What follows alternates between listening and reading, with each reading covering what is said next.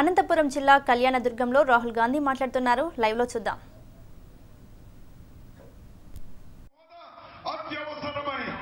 Mr. Narendra Modi in his election campaign himself had said that he would give special status. Narendra Modi garu పోయిన ఎన్నికల ముందు తనే చెప్పినాడు ఆంధ్ర ప్రదేశ్ కు ప్రత్యేక హోదా అవసరం అమలు పరుస్తామని. He himself said that he would help Andhra Pradesh build a world class capital. అతను అదే విధంగా చెప్పినారు ఒక ప్రపంచ ప్రఖ్యాతి గాంచినటువంటి రాజధాని నిర్మాణం కూడా చేస్తానని. But the truth is that neither did he give special status, nor did he give a central university, nor did he give the Kadapa steel plant, nor did he do the Polavaram project. ప్రత్యేక హోదానే కాదు, పోలవరం ఇవ్వలేదు, రాజధాని ఇవ్వలేదు, మరి ఉక్కు కర్మాగారం ఇవ్వలేదు, మోడరేవి ఇవ్వలేదు, విభజన హామీలో ఏ ఒక్కటి కూడా అమలు పరచలేదు.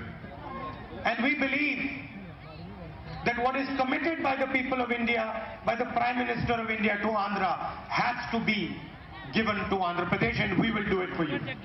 ఒక ప్రధాని ఇచ్చిన హామీ అమలు జరిగి తీరాలి. ఆ దిశలోనే కాంగ్రెస్ పార్టీ పయనం చేస్తుంది. Over the last 5 years, Mr. Narendra Modi has worked to create two Indias. పోయిన 5 సంవత్సరాల్లో నరేంద్ర మోడీ గారు చాలా కష్టపడ్డారు. అది ఏమంటే రెండు భారతదేశాల్ని విభజించినారు. One India for the extremely rich and another India for all Indians. ఒక భారతదేశమేమో అతి పెద్ద షావుకారులకు, అతి పెద్ద ధనవంతులకు ఒక దేశాన్ని పంచినాడు. మిగిలిన అందరికి కూడా ఒక భారతదేశాన్ని పంచినాడు. If your name is Anil Ambani, Mehul Choksi, Nirav Modi, Lalit Modi, Vijay Mallya, the whole of India is available for you. Modi గారు నీరవ్ మోడీకో లేకపోతే అంబానీకో ఇటువంటి వాళ్ళ కోసం ఒక భారతదేశాన్ని ఏర్పాటు చేసినాడు. You can fly in your private jet and watch as the farmers of India, as the youth of India suffer. అతను వాళ్లకు సంబంధించినటువంటి విమానాల్లో విహరిస్తాడు. కానీ సామాన్యమైనటువంటి రైతుల పొలాలకు వచ్చి వాళ్ళ బాధలేమి పట్టించుకున్నటువంటి దాఖలాలు లేవు. You can send your children to be educated in the best institutions.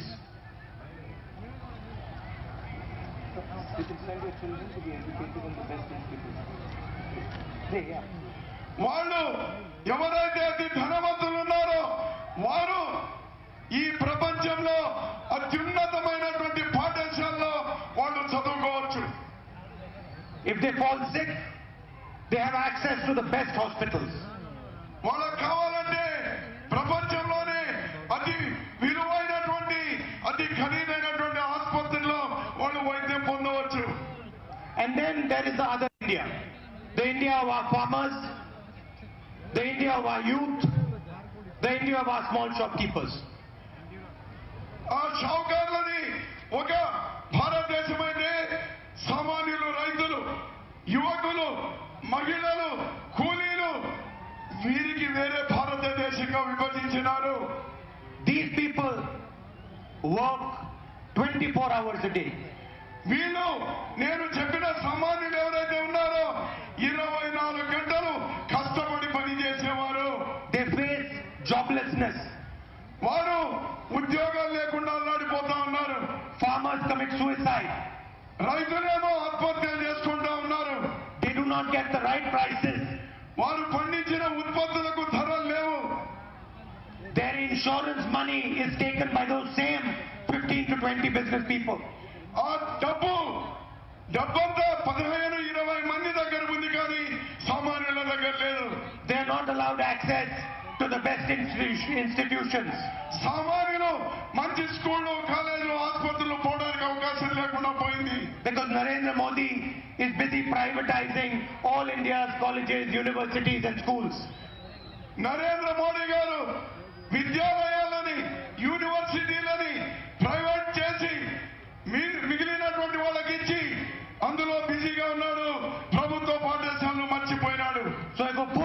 person in India wants to send his children to university, first they have to give lakhs of rupees to get in. అదే సామాన్యుడు ఈరోజు చదువుకోవాలంటే లక్షల రూపాయలు corporate స్కూళ్ళు కాలేజీలకు ఇవ్వవలసినటువంటి పరిస్థితి వచ్చింది. We are not interested in making two Indias. Congress పార్టీగా రెండు భారతదేశాలని చూడడానికి మేము తయారుగా లేము. We want one India. మాకు ఒక్క భారతదేశం ఉండాలి, అది కాంగ్రెస్ పార్టీ లక్ష్యం. So for the last 5 years, Mr. Narendra Modi has been doing everything for those 15 to 20 friends of his. పోయిన 5 సంవత్సరాలుగా నరేంద్ర మోడీ గారు ఆ 15-20 మందికి ఊడిగం చేస్తున్నారు, మిగిలిన వాళ్ళు మర్చిపోయినారు. 3.5 lakh crores of their bank loans have been forgiven.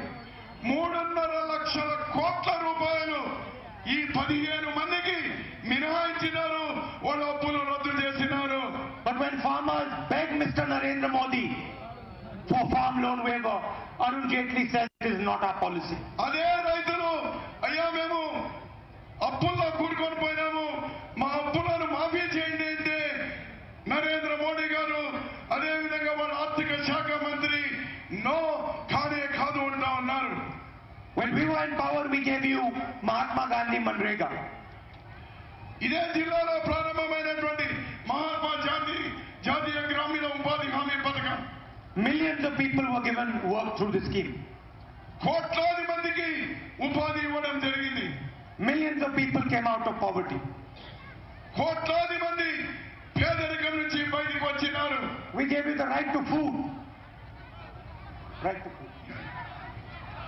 ఆహారం హక్కుగా ఒక చట్టాన్ని తీసుకొని వచ్చినాము. We gave our children food in every school.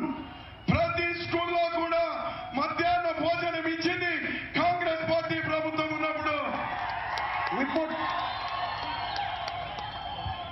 We put thousands of crores of rupees into our women's bank accounts through the self-help group movement. మహిళా మనులు ఉన్నారు, మీ అందరికి కూడా మీ డ్వాక్రా సంఘాలకి కోట్ల రూపాయలు వడ్డీ లేని రుణాలు ఇచ్చింది Congress party. And you had transformed this state. అందులో ఆంధ్రప్రదేశ్ మొదటి స్థానంలో ఉంది భారతదేశంలో. So for some months now, we have been thinking about how we are going to fix the damage that Mr. Narendra Modi has caused. ఈ రోజు మనమందరం ఆలోచన చేయాలి, సామాన్యులకు ఏ విధంగా బాధ పెట్టాడు, సామాన్యులని ఏ విధంగా ఇబ్బందుల్లో కూరుకునేటువంటి విధంగా చేసినాడు అని మనం ఆలోచన చేయాలి. We have been studying how we can bridge the gap between the two Indias Mr. Narendra Modi has created, the rich India and the poor India. Narendra Modi గారు ఒక పేద భారతదేశాన్ని, ఒక ధనిక భారతదేశాన్ని ఏదైతే విడదీసినాడో మేము ఆలోచన చేస్తున్నాము. ఈ రెండు ఏ విధంగా కలపాలి, అందరూ ఏ విధంగా సమానంగా జీవనం కొనసాగించాలి. And we have come out with a revolutionary idea. మేము ఒక దీనికి పరిష్కారాన్ని కనుగొన్నాము, ఒక విప్లవాత్మకమైనటువంటి పరిష్కారంతో ఈ రోజు బయటకు వచ్చినాం. An idea that has not been done by any country in the entire world. ఇంతవరకు అటువంటి ఆలోచన ఈ ప్రపంచంలో ఏ దేశంలో కూడా అమలు పరచడం లేదు. An idea that will change the face of India. ఇప్పుడు మేము తీసుకున్న నిర్ణయం ఈ భారతదేశం ముఖ చిత్రమే మారిపోతుంది. పేదలు ధనికులు అనేటువంటి తేడా తొలగిపోతుంది, అంటే కూడా కూలిపోతుంది. An idea that will wipe out poverty from this country forever. మేము తీసుకున్న నిర్ణయం దారిద్ర్యం అనేటువంటిది లేకుండా తరిమి కొట్టడానికి తీసుకున్న నిర్ణయం. And we have given the scheme the name Nyay. మేము దానికి ఒక పేరు పెట్టినాం, న్యాయ్ అంటే న్యాయం, అందరికీ న్యాయం జరగాలి అనేటువంటి ఒక పథకాన్ని తీసుకొని వస్తా ఉన్నాం. And we have called this scheme Nyay because it is going to bring justice to millions of Indian people. అది ఎందుకు తెస్తున్నామంటే కోట్లాది మందికి న్యాయం జరుగుతుంది, ఆర్థికమైనటువంటి తోడ్పాటు, దారిద్ర్యం దూరం అవుతుందని. And the scheme, frankly, brothers and sisters, is very simple. మీరు అక్క చెల్లెళ్ళు అన్నదమ్ములు అర్థం చేసుకోండి, ఇది చాలా సరళతరమైంది, మీకు ఉపయోగపడేది. We will identify the poorest families in every single state. మేము ప్రభుత్వంలోకి రాగానే అతి పేదవాళ్ళు సమాజంలో ఎవరు ఉన్నారో వాళ్ళను గుర్తిస్తాం. We will identify the 5 crore poorest families in this country. అందులో ఈ దేశంలో 5 కోట్ల పేద కుటుంబాలని గుర్తిస్తాం. And once we have identified these 5 crore poorest families, ఒక్కసారి 5 కోట్ల కుటుంబాలని మేము గుర్తిస్తూనే we will simply give them 72,000 rupees a year in their bank account. ఇటువంటి అనుమానం లేకుండా కూడా అర్థమైపోతున్నాయో. 5 కోట్ల కుటుంబాలను గుర్తించిన వెంటనే క్షణమే ఆ 5 కోట్ల కుటుంబాలకు సంవత్సరానికి 72,000 రూపాయలు మీ బ్యాంకు ఖాతాలోకి వేస్తాం. It doesn't matter what religion, what language, which state you come from. We will find the poorest families and we will put this money in their bank account. నీవు ఏ కులమో చూడం, నువ్వు ఏ మతమో చూడం, నువ్వు ఏ పార్టీనో చూడం, నువ్వు ఏ రాష్ట్రం నుంచి వచ్చినావో చూడం, నీవు పేదవాడైతే చాలు నీ ఇంటికి 72,000 రూపాయలు నీ బ్యాంక్ అకౌంట్ లోకి సంవత్సరానికి పంపిస్తాం. 25 crore people will benefit from our scheme. 5 కోట్ల కుటుంబాలంటే 25 కోట్ల మంది పేదవాళ్లకు ఉపయోగపడేటువంటి స్కీము ఈ న్యాయ అనేటువంటి scheme. And the aim of the scheme is to make the minimum income in India 12,000 rupees a month. మా ప్రయత్నం ప్రతి కుటుంబానికి, ఏ కుటుంబమైనా కానీ కనీసం నెలకు 12,000 రూపాయలు కనీస ఆదాయం ఉండాలి. ఆ భద్రత ఇవ్వడమే ఈ స్కీమ్ లక్ష్యం. In the 21st century, we do not want a single Indian to earn less than 12,000 rupees a month. ఈ 21వ శతాబ్దంలో ఏ ఒక్క భారతీయుడు కూడా నెలకు 12,000 రూపాయల కంటే ఆదాయం తక్కువగా ఉండడానికి వీలు లేదు. అది మేము భద్రత ఇస్తాం. Nyay is a surgical strike on poverty. ఇది ఇతర దేశాల మీద ఏదైతే యుద్ధం ప్రకటిస్తామో ఈ రోజు మీ అందరి తోడ్పాటుతో, మీ అందరి ఆశీస్సులతో పేదరికం మీద యుద్ధం ప్రకటిస్తా ఉన్నాను ఈ పథకం ద్వారా. If Mr. Narendra Modi can give 35,000 rupees stolen money to Mr. Anil Ambani from the Rafael deal, Anil Ambani అతను మన దేశానికి సంబంధించిన యుద్ధ విమానాల్లో 35,000 కోట్ల రూపాయలు దోపిడీకి గురి చేసినాడు. ఒక్కడికి 35,000 కోట్ల రూపాయలు. if the chowkidar can give thieves money, అతను అన్నాడు, నేను ప్రధాని కాదు, నేను కాపలాదారుని. ఎవడైనా కాపలాదారుడు ఇంట్లో దేశంలో 35,000 కోట్ల రూపాయలు దోపిడీ చేసుకొని పోతా ఉంటే వాడిని కాపలాదారుడు అంటారా?